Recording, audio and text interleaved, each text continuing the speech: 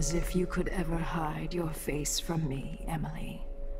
Little Black Sparrow, free from your cage at last. It's done. Brianna Ashworth is no longer a witch. You villain! You don't even know what you've done. A great bloom wilts and fades from the world. Delilah, I will take apart everything you've built until I have what's mine. Oh, Brianna. I don't believe we will speak again. The thought of seeing you reduced to such a pale, sad thing. It's too much to bear. I hate you for this, child. I'm not only going to restore things to the way they were, I'm going to make them better. Alright, that was weird. Whatever. I'm back. Welcome back. I see you found the prototype. Your acquaintance didn't make it. It is a risky line of work, I'm afraid, but let's not dwell. I expect you'll be interested in payment. First your finder's fee, of course, and if you like, I can draw up some schematics based on the prototype, something you can use to modify your tools. And as a token of my appreciation, a discount at the shop. A fair deal. Oh, shit. Alright. Well. Welcome back. Please. 5 new upgrades available. Wow. Deep Howl Dart blinds enemies, causes wolfhounds to flee. Conservatory where no one can Causes witches to flee. Truly Pierce multiple enemies. When you spy brass crossbow has perfect aim, even when you change shots. Okay. The district is so quiet since the this is what I have for upgrading your equipment. Enables black market shops to sell bolts that stun and blind enemies. Yeah. No need to wrap it for you, I suppose. I mean, causes witches to flee is probably better than the wolfhounds, right? Because the witches seem like they're probably more... cannot be removed. You won't be able to install it. Yeah, I think the witch one would be better. The witches seem like they would be scarier than the wolfhounds would be, you know? And that's more you. Great. All right, off we go. Pleasure to serve you.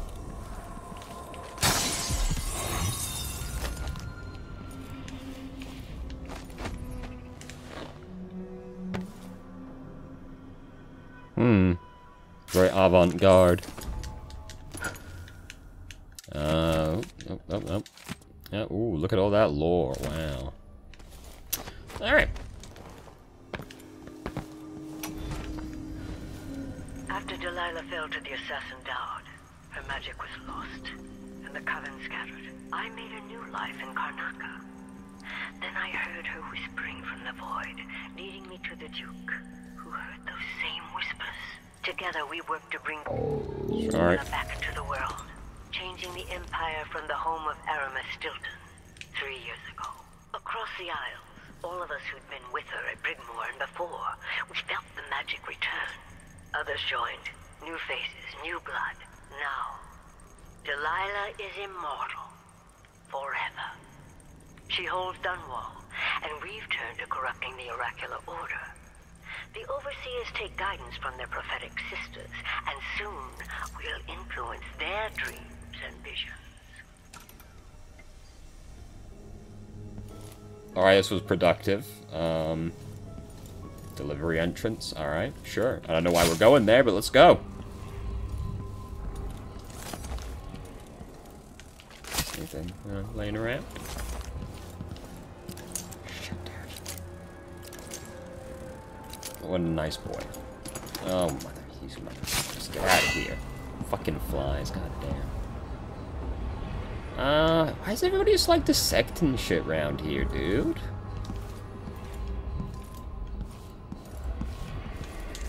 There's a lot of junk. Oh. Sick. Is this gonna take me to a loading screen or something? Nope. Alright. No, I came through and looted this spot a second ago. Never mind. Yeah. So we're just leaving now? Yep. Alright. Alright, Megan, we might want to leave right now. I might have just sprinted back across So the it's whole done. city to get here. Ashworth won't be a problem anymore. Good. But Emily, there's something else. Back when I lived in Dunwall, I did things that I'm not proud of. Isn't that a requirement for citizenship?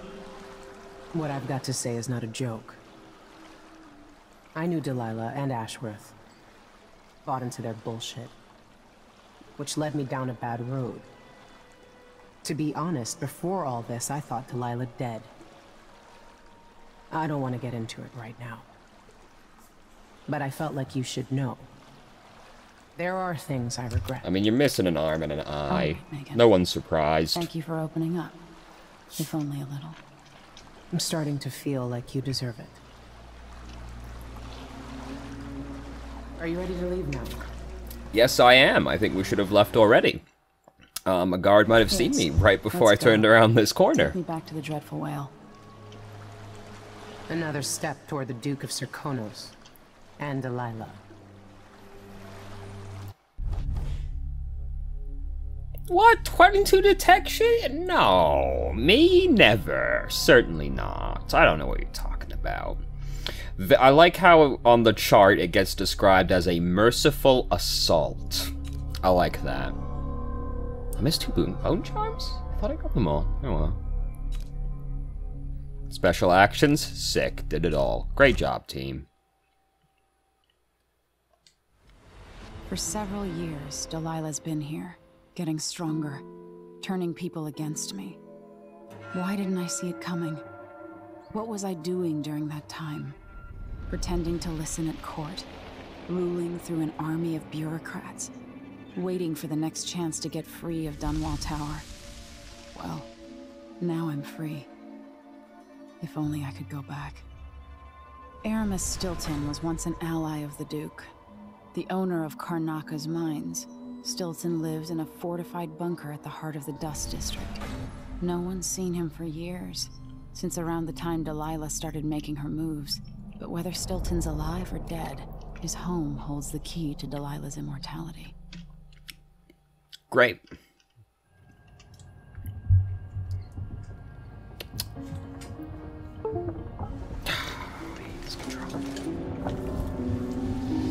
Outsider? No? Alright. Worrying about Megan can take care of Hey, you're up and about, I see.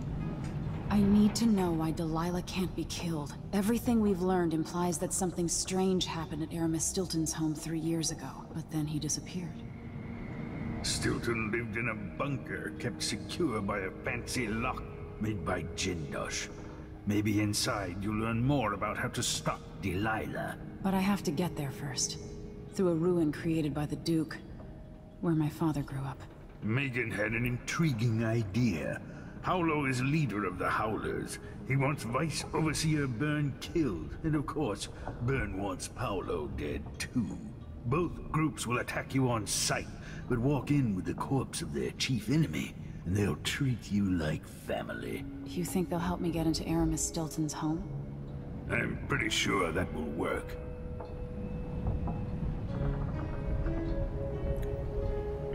Seeing this place and these people, I can feel my perspective changing. How will I be different after this? So I know a little bit about the mission that we're gonna go do now, because the lock is basically a puzzle, and you can figure out the puzzle, but it's randomly generated every time. And if you're too dumb to solve the puzzle, which I doubtlessly will be, you get to go and find a different way to circumnavigate the lock. Ready now? Oh, you're going with me this time? Nice. Get you as close as I can. So we'll give the puzzle a try, but I'm not the smartest man in the world, so I feel like we'll probably end up playing the stage as normal.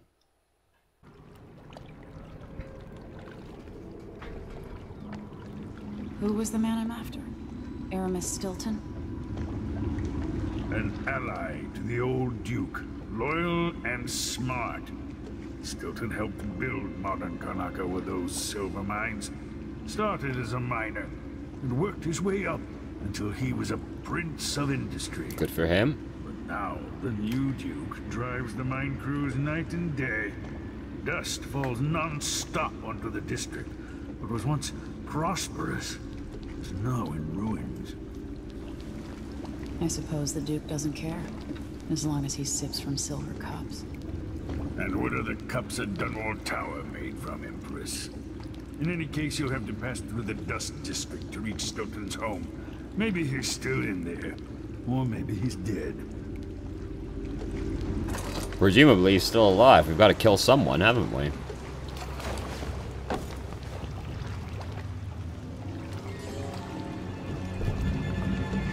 Find Megan once you reach the Dust District. She'll tell you more. Gotcha. Alright, so I'm assuming that this will just be an openly hostile place. Hold on, is there anything here? Who the fuck? Alright.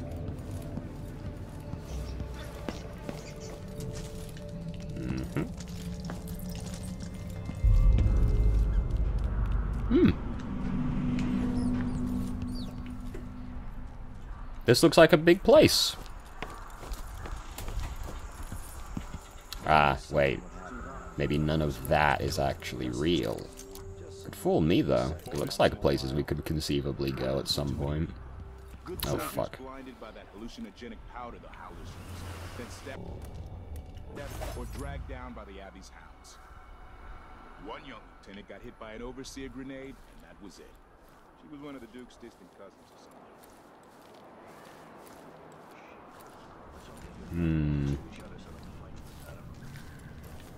That won't happen until someone manages to kill either Paulo or Vice Overseer Byrne. And I don't see you or me beating a path to the Crone's hand or up to the temporary stronghold. Have a look around. Oh, there was a door right here. I'm stupid.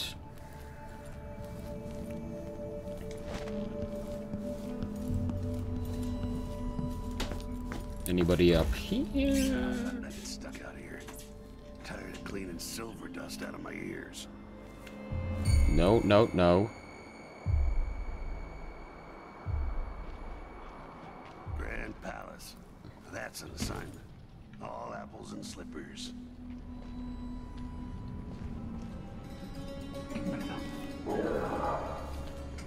Is it not actually coming in? Damn windmills in my sleep. Why can't I wear my regular Wonder clothes? what I'm dealing with. Ah, perfect.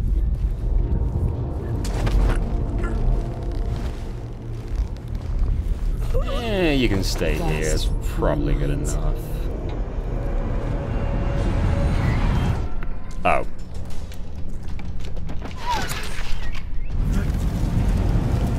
It's okay. One knows. Jesus Christ. So I'm guessing nobody can hear me while this is happening.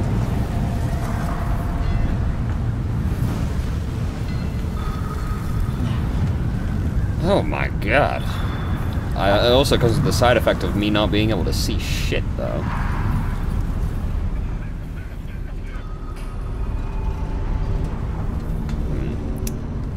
How do we circumnavigate that?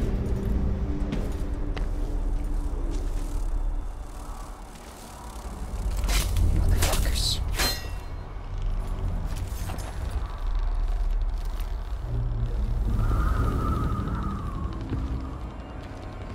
Alright, it's right here. Shit. Yep, he's gonna have to go.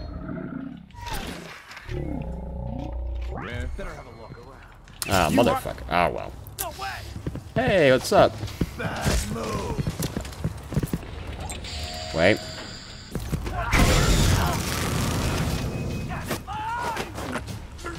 Don't do it. Don't do it. These guys, man. That's the wrong button. Alright. No problem. Perfectly stealthy, as always. Nobody suspects a thing. Now. No, I don't want to do that. I want to disable you.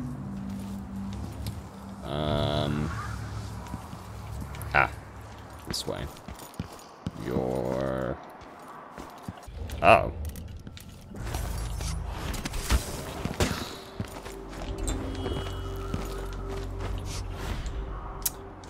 Man. Fine, I'll take the stairs. God damn it. I'm a very observant man. Looked around up here, didn't see shit for the power. Oh, fuck. Oh, it's up here? Again? Damn.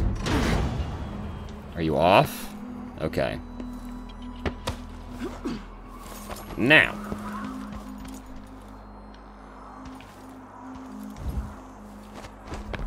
This does look like it would be a terrible place to work.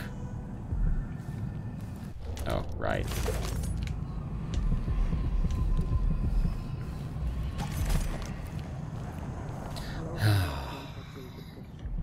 Can I see it?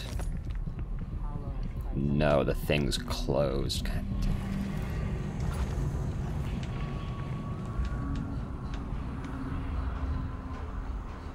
Well, this doesn't feel safe.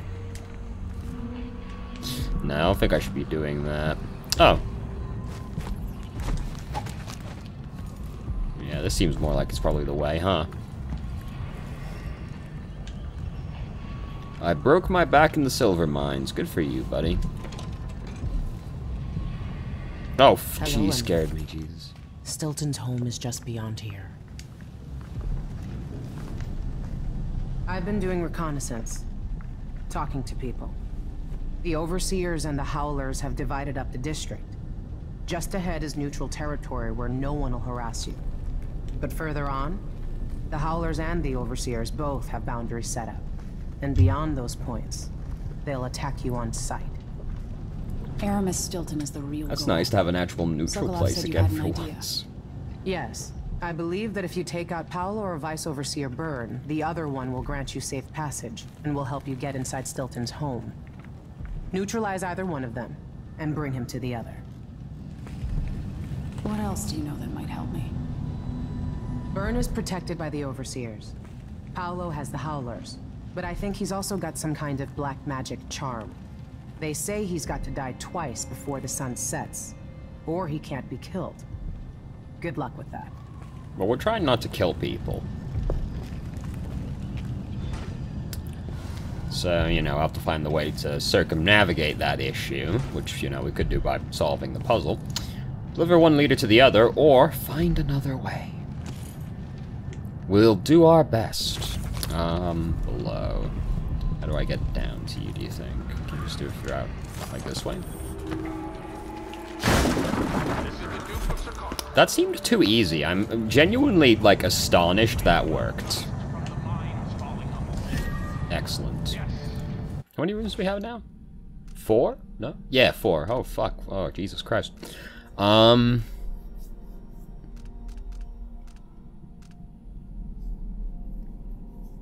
Shadow Walk, your visibility is reduced. Don't get too close, however. A moving shadow will arouse suspicion. Let's do Shadow Walk, dude.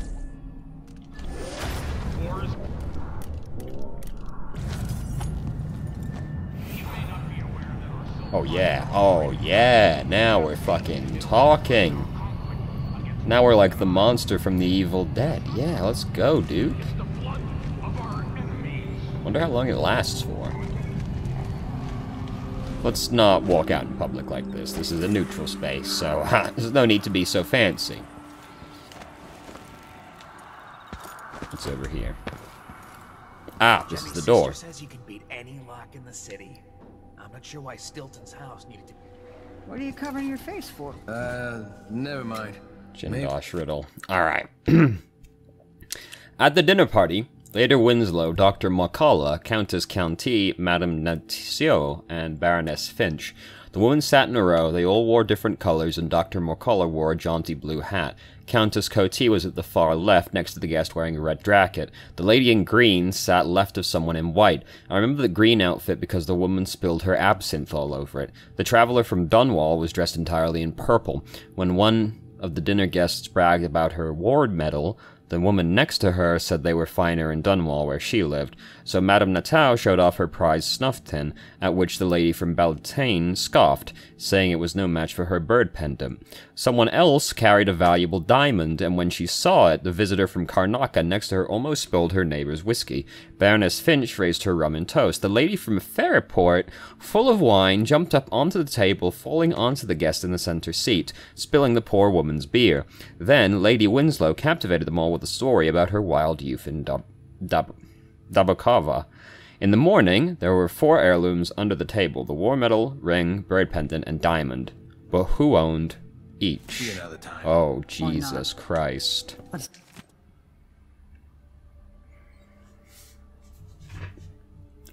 Well, so Madame Natal showed off her snuff tin. Is snuff tin an option?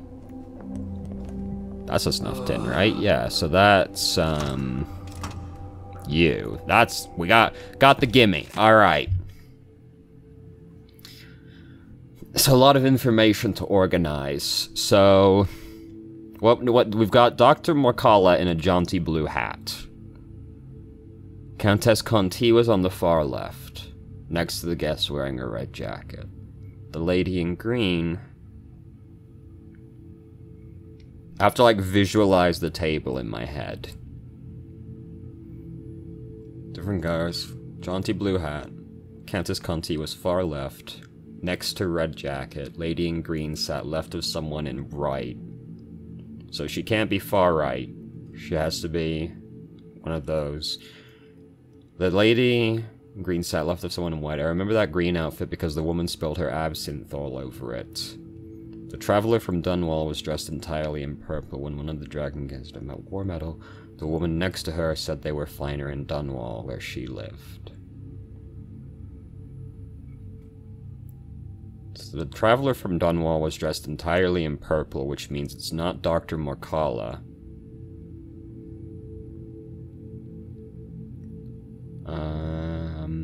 Countess Conti can't be them, because they wouldn't be listed separately. Alright, we're gonna have to do this old school. We're gonna bring up a notepad and we're gonna puzzle it out, right? So, what we gotta do is we gotta collect all the information that we know with certainty. So we got Lady Winslow. Alright, so... What color wore blue? Countess Conti far left, next to red. Green next to white, drank absinthe. Dunwall, purple. So green has to be either center or center right.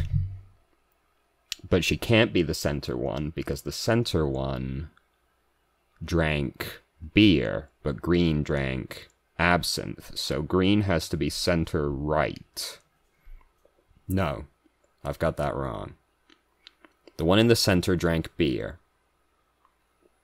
But the one in... No, yeah, the one in the center drank beer. 'Cause...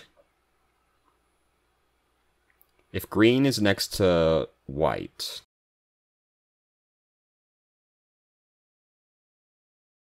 Yeah, green is sat to the left of white.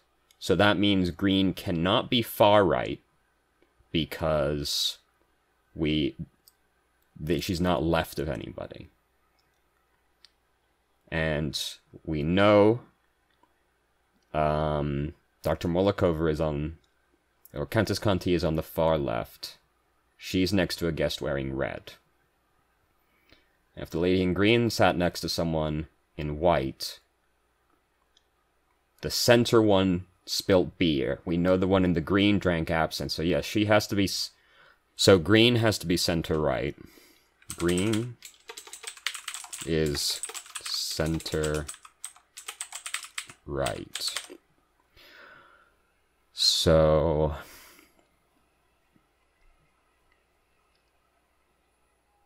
now, okay, so who had the whiskey? So green was absinthe. The center was beer. Who was it? The Baroness Finch had rum.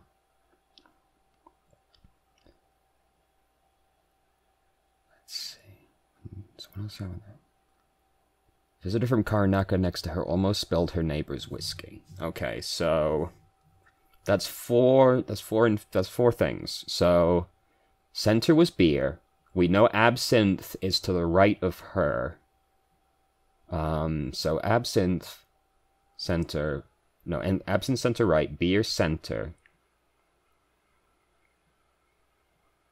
Someone's got a diamond, and when she saw the visitor from Karnaka next to her. So the person with the diamond has to have been far left or center left, because if she's far right, she's next to the person drinking the absinthe.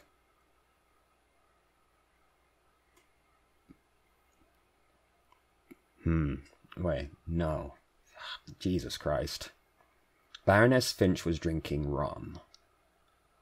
The lady from Fairpoint drank wine.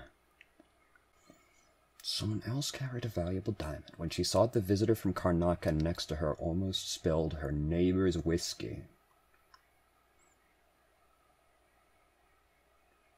Oh, so the person next to the one with the diamond spilled the whiskey from the person next to them. So it was so the diamond was 2 seats over spilled. So they have to have been in a position where it could jump 2 places to spill the whiskey. So she can't be far right, because then she would have spilt the beer. So she has to have been, for it to have been able to jump 2 places, the one with the diamond has to have been center or center right. Because they're the only ones that could jump 2 places and not be the beer or absinthe. So diamond is center or center right. Baroness Finch raised her rum in toast. The lady from Fairpoint, full of wine, jumped up onto the table, falling onto the guest in the center seat. So if the person who jumped up on the table almost fell on the center seat, she must have been next to the center seat, right? Because otherwise, what? She jumped up on the table and then made it halfway across the table before falling on the person. It has to have been trying to jump on the table and then stumbled backwards. So Fairport, full of wine, must be center left, because we know center right is absinthe. So center left has to be the lady from Fairport. Wine, lady, Fairport, center left. So that means that the one with whiskey has to have been the far left.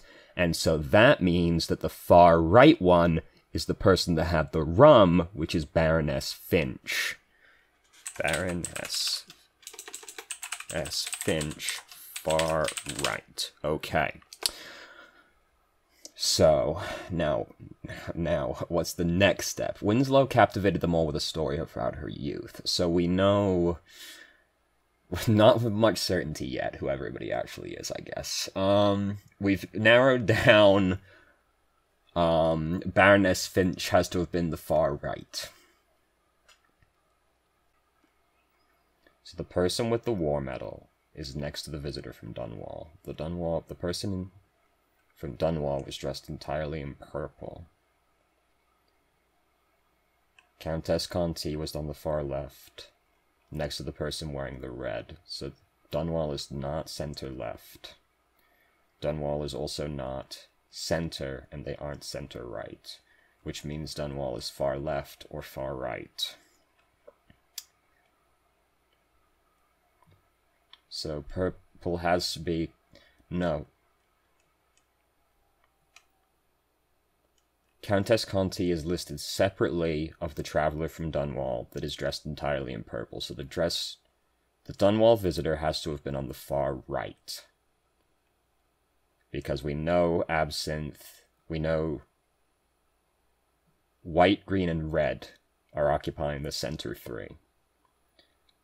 And if Countess Conti is listed separately to Dunwall, Dunwall visitor has to be far right.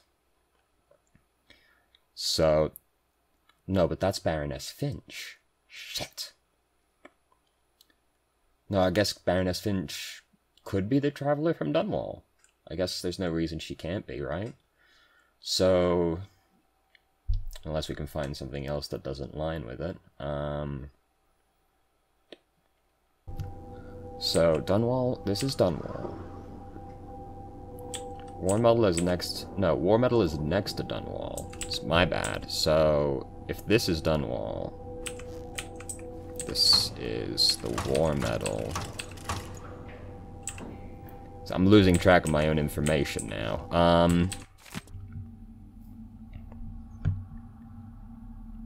The traveler in Dunwall was dressed entirely in purple, and the one who was running guys by War Metal, the woman next to her said they were finding her in Dunwall, where she lived. Yes, so if Dunwall is far right, then that means it's the War Metal on the left. The lady with the rum is on the far right, so the far right has to be Baroness Finch. The lady from Fairport, full of wine, jumped on, falling onto the guest in the center, selling a poor woman's beer. Then Lady Winslow captivated them all with the story about her wild youth in Dabakova. Oh, Jesus Christ.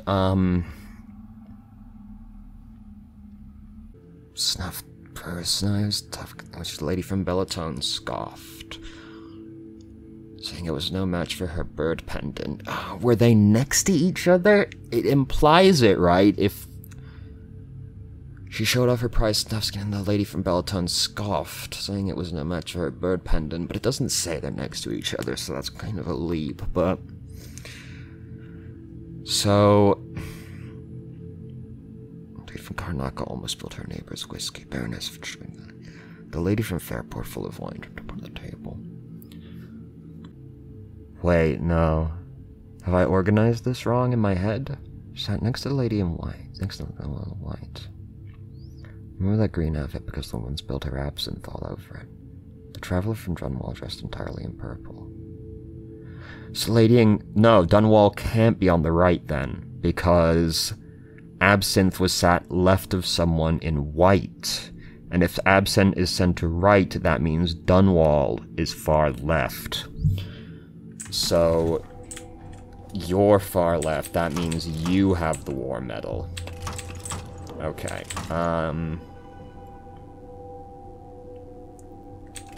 You have the War Medal. You have the diamond. Because you had the whiskey. Okay. So... Jesus Christ. Countess Conti is. Okay, so if Countess Conti was at the far left. Okay, so Dunwall has to actually be the center. Because Countess Conti is listed separately for the traveler from Dunwall. So if Dunwall can't be center left, she can't be center right, and she can't be far right. She has to be center. So if the visitor from Dunwall is actually in the center... Oh, God. Next to her said they were fine. So... God damn it, that means the person on the War Medal could be in two different places now. God damn it.